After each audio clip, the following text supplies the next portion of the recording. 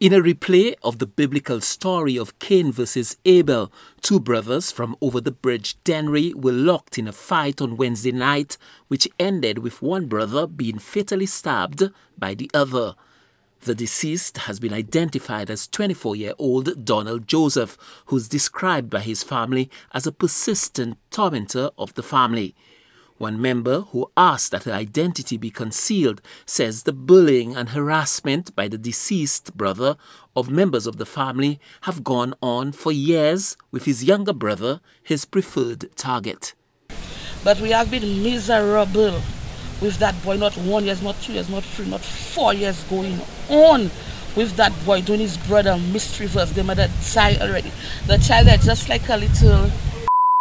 The day before the fatal stabbing, another flare-up by the now deceased brother resulted in his arrest, but he was released the following day. They arrested him and they dropped him yesterday morning. From yesterday morning, he has been everywhere saying he's killing his little brother. So when the night came, the little brother was by the way, where usually doing his little dollar. We told him not to come up because his brother wants to kill him.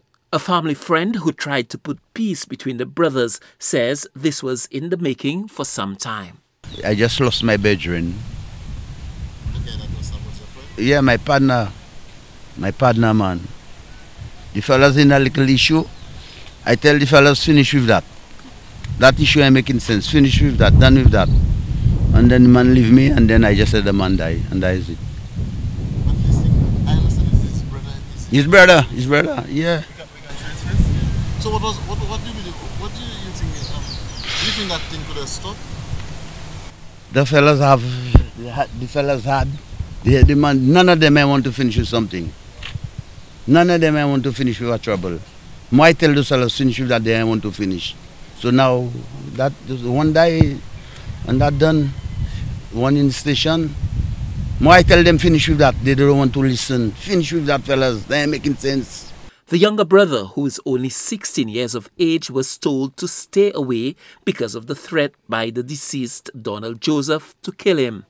But when he returned to his home late Wednesday night, Donald Joseph was waiting. Somebody dropped the little brother right there. When they dropped the little brother there, that same person went and spoke to the other one they killed, tell him to behave himself. So that finished there. Sina took her son and her stepson going up to her home. When the one that died took a bottle, break it and run onto his brother to stab his brother. His brother came from by a sea with his knife because that's where he walked in, and he stabbed him, and that was just it. One of the neighbors shares a similar story about the fatal incident. He was saying, like his brother looking for him someplace, anywhere his brother gets him, his brother will kill him. As soon as somebody come and drop the little brother by the road, ready to go home, the man came onto him with a bottle, ready to kill him, choke him in his belly.